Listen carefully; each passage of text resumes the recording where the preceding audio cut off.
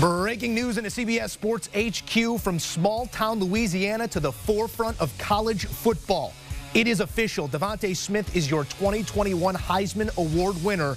The Alabama wide receiver amassed 1,600-plus receiving yards and 20 total touchdowns for the Tide. Smith becomes the first wide receiver to claim the honor since Desmond Howard did it all the way back in 1991. It's Roll Tide, Roll Bama, getting their first Heisman Award winner since Derrick Henry back in 2015. Let's welcome in our Heisman voters, Tom Fornelli, Chip Patterson, and Barrett Sallee. Gentlemen, history made on Tuesday night with a wide receiver finally breaking through. The nation's top weapon, DeVonta Smith, the latest member of the Heisman House. Chip, I'll go your way first here. Did the voters hit the nail on the head this year? Yes. I mean, of course I'm going to be selfish about this because DeVonta Smith got my first place vote. And so to see him hoist the trophy comes with a little bit of gladness. It was my first year as a Heisman Trophy voter, so I guess I picked the right one. But you think about what he's done throughout his entire Alabama career. And no, you should not be voting exclusively on the career, but to catch the game-winning touchdown in overtime in the national championship game against Georgia a few years back, to commit to coming back for a senior season when you could have joined classmate Jerry Jeudy or Tua Tagovailoa in the NFL draft as a likely first-round pick last year. It shows his commitment to this program, and the season that he's put together is tremendous. He's been able to get it done in special teams, a job that he really took over once Jalen Waddle was out. And to that point, so many of DeVonta Smith's touchdowns came after Jalen Waddle's injury against Tennessee. He has really stepped up his game, and I'm very, very happy for him. Somebody who has been a craftsman throughout his career at the wide receiver position, an expert route runner. He doesn't overwhelm you like some of the wide receiver prospects that we see in terms of their size, but what he's able to do in terms of being able to study that position and be better at it than anyone else, absolutely deserving of being the most outstanding player in college football. Yeah, I don't think there was an incorrect choice among any of the finalists this year for the award, but I think that we got it right in that, like Chip, DeVonta Smith is also who I voted for, keeping my streak alive of voting for the winner every single year I've ever voted for the award. And I think that he is a very deserving player. He's simply one of the best players in the country. And as the Heisman goes to the best player, so I guess he is the best player in the country. He had a spectacular season, and when it came down to my vote personally, I know that it was really difficult to try to separate anybody from anybody else among the finalists in this. And then you had the situation where you're looking on Alabama, where both Mac Jones and DeVonta Smith were finalists, and Najee Harris finished in the top 5 of the voting himself. So there are 3 players from the same offense who gained a lot of recognition and votes for this award. And I actually asked a couple of defensive coordinators who played Alabama this year, because when I was trying to get an idea of which one of these guys is the most important, I just asked 2 separate coordinators. I said, of anybody on this offense, who's the one that scares you the most? And both of them, without hesitation, said DeVonta Smith. And I think that was probably one of the deciding factors when I was trying to parse through all of these candidates to who I felt deserved to win the most. I think if you look at the numbers, they're there. If you just watch with your eyes, you can see when you watch him that he is probably the best player on the field, no matter what field he's on or who's on it with him. He just kind of has that charisma about him and that game-breaking ability every time he touches the ball. And I think he's a terrific Heisman winner. Yeah, 3 for 3, because I voted for DeVonta Smith as well with my first place vote. And look, we said before the show, I said that value has a lot to do with how I perceive things. And I think DeVonta Smith stepping up when Jalen Waddle went down was huge, because obviously he knew the talent. We knew he had the talent, but that was a big pressure spot for him. And Jalen Waddle, I think folks forget, he probably was the favorite of all the Alabama players to win the Heisman Trophy before he got hurt. So for DeVonta Smith to not only pick up that torch, but sprint down the field with it every single time, that to me kind of sold him as the most outstanding player in college football. I mean, look, you're really, you're talking about flavors of ice cream or $50 steaks here. All these guys are good. You're not going to be wrong no matter who you choose. But for my money, I mean, DeVonta, without a doubt, the most outstanding player based on production, based on what he means to his team, and based on overall value. Speaking of that production, led the country in receptions, yards, and touchdowns. Hard to argue with that sort of resume. He was undersized and underestimated. As you just alluded to, Barrett, Smith was not even supposed to be wide receiver #1 at Alabama this year. He does it in the face of pandemic, postponement, a truncated season. Tom, for lack of a better term, was this the perfect set of circumstances for a wideout to finally break through? I think that probably plays a role in it, and I think of the fact that, like, if you look at the other quarterbacks who were finalists between Jones, Trask, and Lawrence, they all had magnificent seasons. So when you're kind of trying to parse between the three of them, Smith starts to stand out a bit more simply because as a wide receiver, his stats look a little different. But I also think that this is the result of a trend that we have seen growing in the sport as it is, where we have seen the run where the quarterback has been the Heisman winner for most of the last few seasons. It has become a Heisman Award. But as offenses at the college level evolve, receivers have become more and more important to the offense, and they're starting to gain more recognition for what they do. And we're even seeing it at the next level, where in the NFL draft, we're seeing receivers taken earlier in the first round than you typically had seen them in history. And I'd been saying for the last few years that I believed that a wide receiver was going to win this award before the next running back did, simply because that was the way that the game was going. And I think that while this year and the circumstances probably played something of a role in it, I think this is just the beginning of what we're going to start seeing a lot more of in the future, and that is going to be wide receivers taken a lot more seriously in the Heisman talk. Yeah, because wide receivers are how you differentiate themselves. I mean, just ask Heisman Trophy finalist Trevor Lawrence, maybe in a couple years, what was Clemson missing this year? They were missing some of those stud wide receivers like Joseph Nagata, Frank Ladson, E.J. Williams came on late, but they didn't have the best wide receivers. Ohio State had better wide receivers with Chris Olave and Garrett Wilson. Alabama, why were they so much better than everybody else? They had better wide receivers than everybody else. Barton Simmons has a great line where he says wide receiver is the new defensive line. We realized that being able to throw the ball and being able to stop the run is kind of this give and take. So, we really prioritize quarterbacks. Okay, so then what do? You prioritize pass rushers. What is the next chess move? You better have so many elite weapons at the wide receiver position that nobody can stop you. And that's exactly what Alabama has. And DeVonta Smith is just an example of someone who, with that much time, committing in an environment that is so competitive, where every single snap is up for grabs among elite talent, this is what you get. And so it's the right combination of personality, raw talent, commitment to the grind, and for him to be the Heisman Trophy winner, it's the most outstanding player in college football. He will soon join his fellow Alabama wide receivers as being in the starting lineup in the NFL very soon. Yeah, we will get to that NFL prospect in just a moment here, but Smith would not have been able to reach such great heights without the man spinning the ball his way. Smith and his quarterback, Mac Jones, they don't go 1 and 2, as might have been assumed. Instead, Trevor Lawrence coming in second in the vote. It does have to be an interesting dynamic there with an undoubted mutual respect inside that Alabama huddle. Both guys obviously want to get their hands on this coveted award. Bared a great deal of selflessness displayed in Smith's comments about Jones.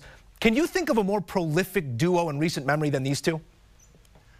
Man, I mean, you're talking about some of the best of the best. I think maybe Deshaun Watson's final year when he had that crew that won the national championship against Alabama with Hunter Renfrow and them. Those guys were solid. But thinking back, I mean, Jameis Winston and Kelvin Benjamin, maybe that's about all you're going to get. So no, these two together to be there at the Heisman Trophy ceremony as Heisman finalists, I think it goes to show you how Alabama has evolved, how selfless that team is, how much patience pays off, because DeVonta Smith really wasn't a #1 receiver until this year, and even midway through this year. And Mac obviously was underestimated his entire career. So I think it goes to show you that machine that Nick Saban has in Alabama, the way they develop players, the way they recruit players, and the way they convince players that staying without being a star is the right thing to do for your personal future as well as the future of this team. It's really remarkable, and it goes to show you, I think, just the attitude. Why that team stays at the top is because the attitude and the gratefulness between Mac and DeVonta, that's not just between those guys. That's how pretty much everybody on that roster feels. Yeah, so it was a little bit of a throwback, because when I think about Amari Cooper, when I think about Julio Jones, they were just the studs, the standouts. And there was a time, especially last season, when you had Jerry Jeudy, DeVonta Smith, Jalen Waddle. I mean, you could just overwhelm opponents. And while John Mechie played well, Slade Bolden stepped up when they needed him, and they were able to get some good play late from Jaleel Billingsley.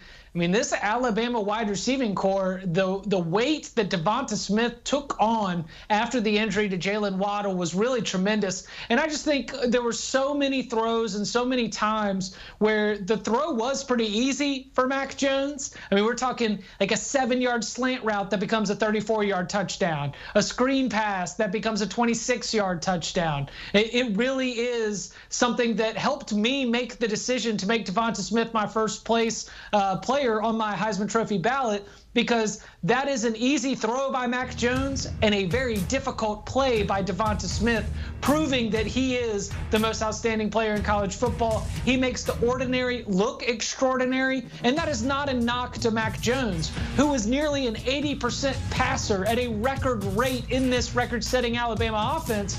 But if I was going to choose one Alabama player, I think DeVonta Smith did a better job of making Mac Jones look good than Mac Jones did a job of making DeVonta Smith look good. Yeah, and I think one thing we have to consider too, because so much of Mac Jones' story is how he came to Alabama and he was, on the depth chart, he was buried by Jalen Hurts. He was buried by Tua Tagovailoa. Well, if you look at DeVonta Smith, he also came to Alabama, and while he, burst onto the scene in that national championship game as a freshman with that one catch that won the national title for Alabama, he wasn't a regular feature in their offense. He played very sparingly, and like Mac Jones, he had to wait his turn to really become the starter and to crack the top 2 on that depth chart. But during practice, those first few years, while Mac Jones wasn't able to start, DeVonta Smith was one of those guys with him that he was working with the 2s and 3s every single day in practice, building up the kind of chemistry that we saw bear fruit this season on the field for the Crimson Tide offense. All right, we often talk about Heisman moments when looking back on these historic seasons, but with Alabama's dominance throughout, it may not have been as clear-cut in terms of a moment. But Chip, was there a moment when you said to yourself that this young man is getting my vote? Yes. The moment was probably the Arkansas game when he had 2 catches for 34 yards. And if you were only doing a box score search, and if you didn't actually watch college football, then you probably missed out on one of the more impactful moments that he had in that game, because Alabama won. It was a runaway, but he had a punt return touchdown that was absolutely electric. And that to me was representative of all the yards after catch that he had. And that's really what I've identified as the thing that really allowed me to separate DeVonta Smith. And you don't need special teams, but you need to be special in the open field to be able to win as a wide receiver. That's not my standard. That's sort of the standard that we have from Heisman Trophy history. But he absolutely proved that time and time again.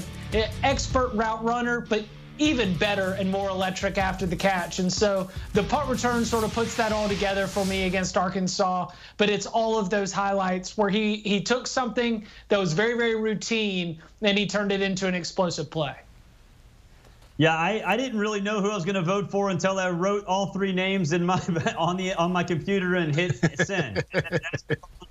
To confirm it, and then I said yeah, and then I did it again because you have to go through like 14 different steps to vote for the Heisman Trophy. But that was when I decided. But really, the Heisman moment to me was that catch you just showed against LSU, and I know LSU was awful this year, but that one-handed catch in the back of the end zone near halftime with an LSU defender draped all over him. I mean, that you could probably make a trophy out of that. Just make the Biletnikoff Award that. Just put it in bronze and call it the DeVonta Smith Trophy, because that one to me, no human makes that catch unless you're DeVonta Smith. I mean, look at that thing. On the point, doesn't even move, and he brings it in. That to me, you don't do. Normal human beings don't do that. They just don't. Yeah, the LSU catch was spectacular. The punt return was great, but for me, it wasn't really one moment. It was just a culmination of a whole lot of moments, because, like that punt return showed his speed and his ability in the open field, but you didn't really need to see him doing that, returning punts, to realize that happened, because pretty much every pass he caught became a punt return, because he was always finding ways to get in space. And then once he caught the ball, there was no stopping him. I mean, if he can catch the ball 5 yards from the line of scrimmage, 40 yards down the field, he's a threat to score every single time. And what made him so difficult for defenses to prepare for, because there really wasn't anything specific that you could do. And he was the focal point of every single secondary and defensive back meeting in every single week leading up to Alabama. This is the guy we have to stop. This is the guy we have to stop. Then once Jalen Waddle got hurt, that became even more of the story. And nobody was able to stop him because he was too good. He's too good of a route runner. He's too smart. He's able to read defenses, find holes in the zone. And then once he gets the ball, he's like a water bug. You can't catch him. He just skids away, and everybody just is left scratching their heads. Barrett telling me that perhaps the voting process could use a little streamlining. Nonetheless, the voters did seem to get it right this time around. Not too long from now, we're going to look at each of these finalists through the lens of the NFL Combine. Heisman Award winners do seem to carry a little extra weight into their professional careers when they do head to the next level. Smith likely won't have to wait long to hear his name called in late April. Barrett, taking the whole package into consideration, 45-pound bronze trophy included, how does the talent translate?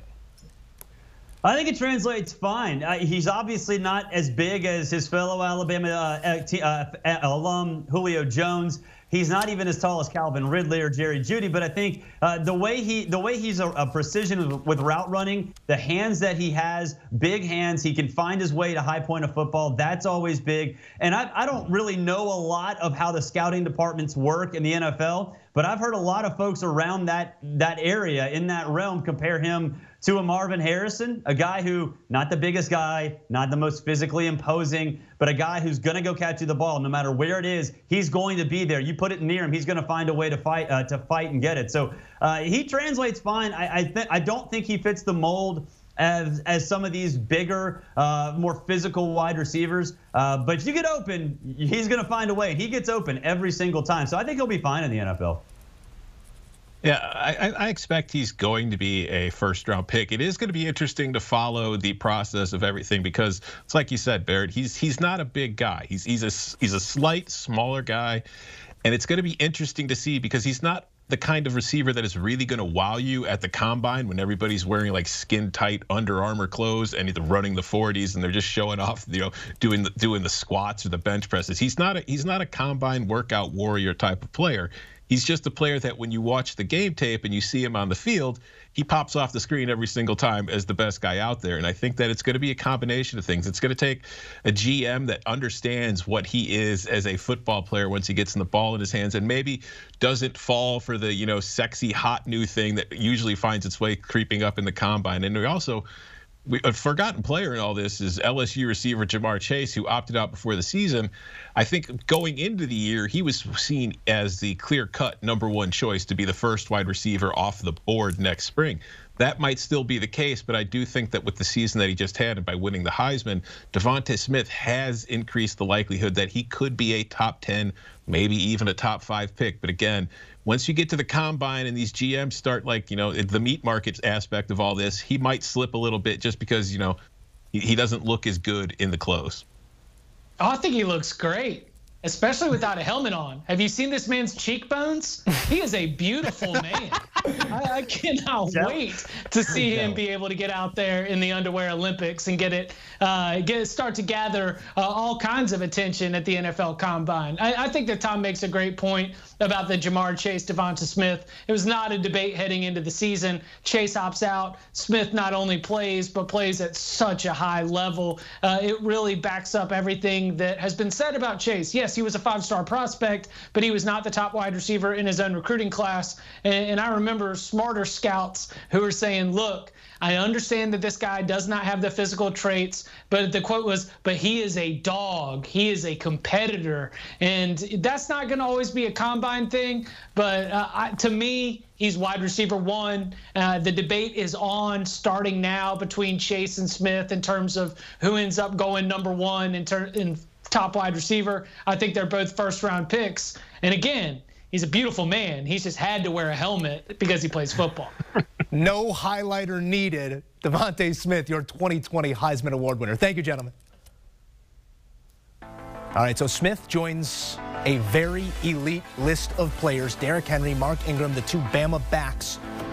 Your 2 other Heisman Award winners from Alabama. You think about the names that have come through that program, and just 3 players now Heisman Award winners out of the Tide's program, all position players. DeVonta Smith, your 2020 Heisman Trophy winner. Want a sports network that delivers everything that matters about the game? The highlights, the picks, the instant analysis. No yelling, no fake debates, no politics. Hit the subscribe button and never miss a moment.